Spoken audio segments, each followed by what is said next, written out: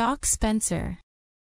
My father once told me that Doc Spencer had been looking after the people of our district for nearly 45 years.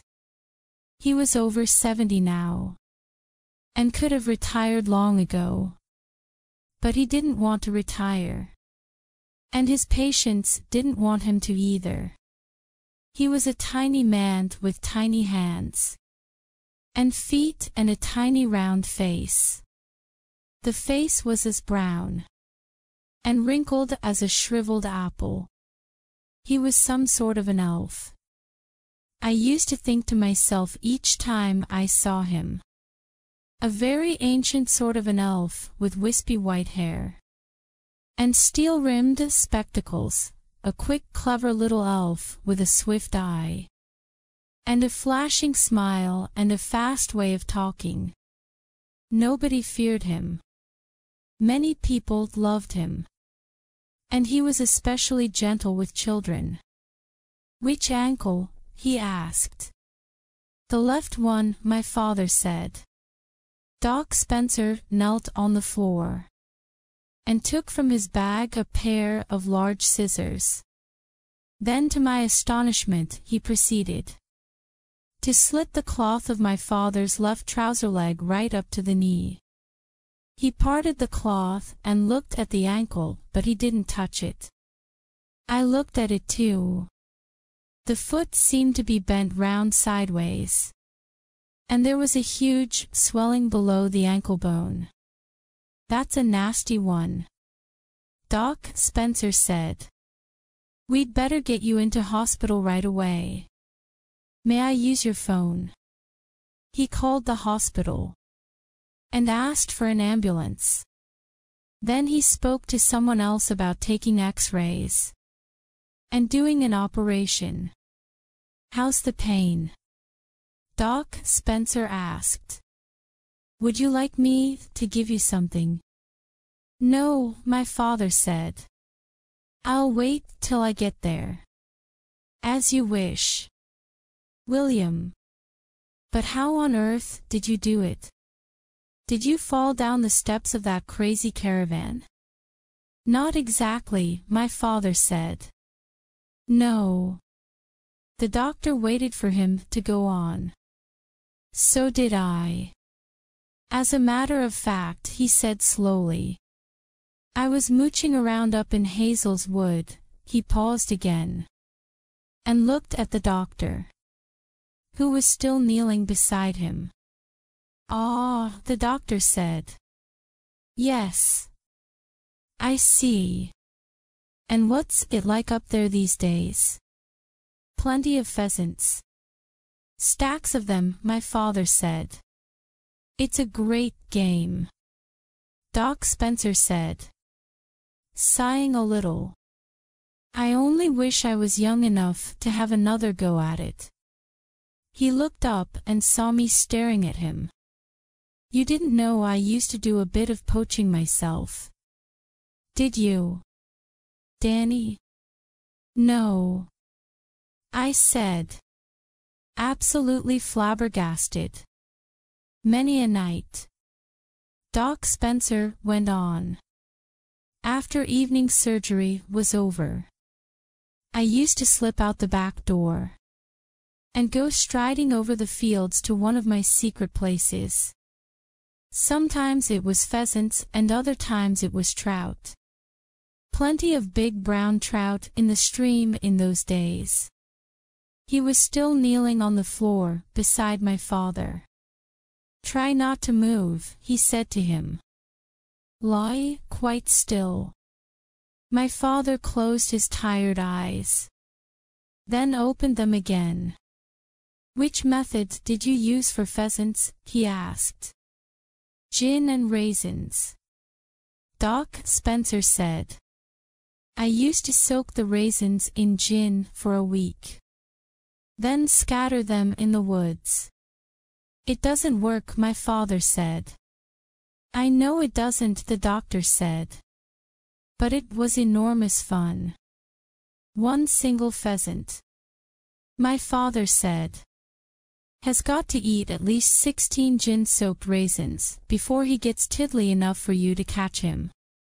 My own dad proved that with roosters. I believe you, the doctor said. That's why I never caught any. But I was hot stuff with trout. Do you know how to catch a trout, Danny? Without using a rod and line. No, I said. How?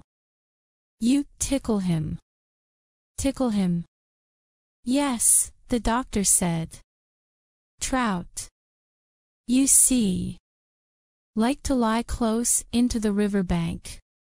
So you go creeping along the bank until you see a big one, and you come up behind him, and you lie down on your tummy, and then slowly, very slowly, you lower your hand into the water behind him, and you slide it underneath him, and you begin to stroke his belly up and down with the tip of one finger. Will he really let you do that? I asked. He loves it, the doctor said. He loves it so much, he sort of dozes off. And as soon as he dozes off, you quickly grab hold of him and flip him out of the water onto the bank. That works, my father said. But only a great artist can do it. I take my hat off to you, sir. Thank you, William, Doc Spencer said gravely. He got up off his knees and crossed over to the door of the workshop and looked out to see if the ambulance was coming. By the way, he said over his shoulder, what happened up there in the woods? Did you step in a rabbit hole? It was a slightly bigger hole than that, my father said. What do you mean? My father began to describe how he had fallen into the enormous pit.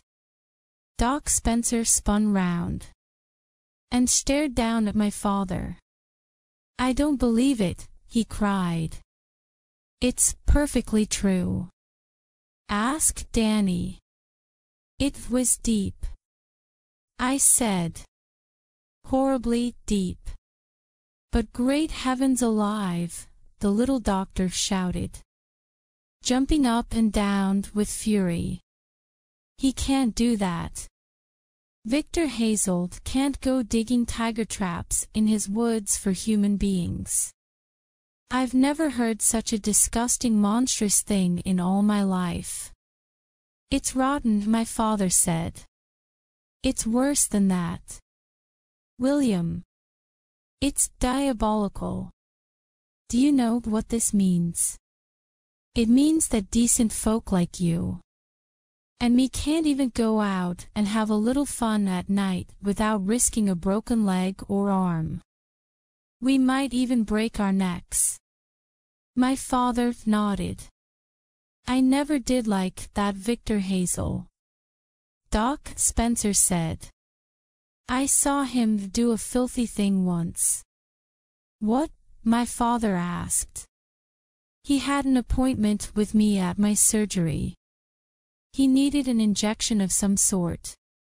I've forgotten what.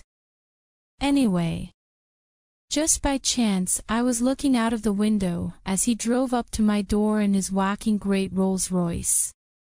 I saw him get out. And I also saw my old dog Bertie dozing on the doorstep. And do you know what that loathsome Victor Hazel did?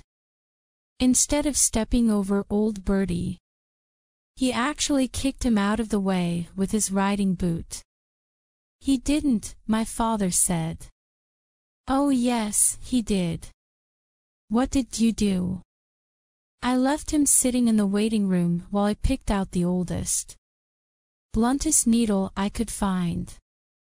Then I rubbed the point of it on a nail file to make it blunter still. By the time I'd got through with it, it was blunter than a ballpoint pen. Then I called him in and told him to lower his pants and bend over. And when I rammed that needle into his fleshy backside, He screamed like a stuck pig. "Hooray," my father said. "He's never been back since," Doc Spencer said, "for which I am truly thankful." "Ah, here's the ambulance." The ambulance drew up near the workshop door, and two men in uniform got out. "Bring me a leg splint," the doctor said. One of the men fetched a sort of thin wooden plank from the ambulance. Doc Spencer knelt down once more beside my father, and eased the plank very gently underneath my father's left leg. Then he strapped the leg firmly to the plank. The ambulance men brought in a stretcher and placed it on the ground. My father got onto it by himself. I was still sitting on my chair. Doc Spencer came over to me and put a hand on my shoulder. "I think you had better come on home with me, young man," he said. "You can stay with us until your father's back from hospital." "Won't he be home today?" I asked. "Yes," my father said. "I'll be back this evening." "I'd rather you stayed in for the night," Doc Spencer said. "I shall come home this evening," my father said. "Thank you for offering to take Danny, but it won't be necessary. He'll be all right here until I get back.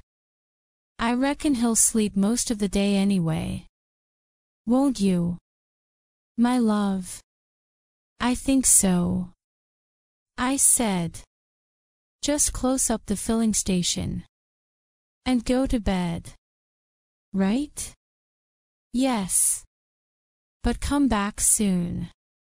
Won't you, Dad?" They carried him into the ambulance on the stretcher and closed the doors. I stood outside the workshop with Doc Spencer and watched the big white thing drive out of the filling station. "Do you need any help?" Doc Spencer said. "I'm fine. Thank you. Go to bed, then, and get a good sleep." "Yes, I will. Call me if you need anything." "Yes." The marvelous little doctor got into his car and drove away down the road in the same direction as the ambulance.